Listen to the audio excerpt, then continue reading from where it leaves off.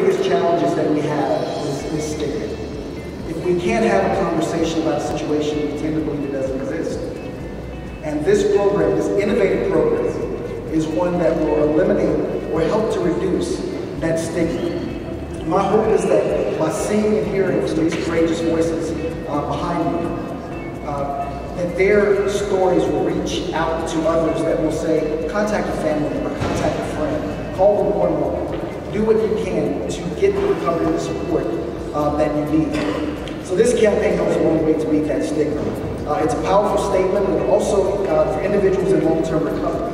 And what I mean by that is that it's important that you guys know that the state of Georgia is with you. The state of Georgia is behind you.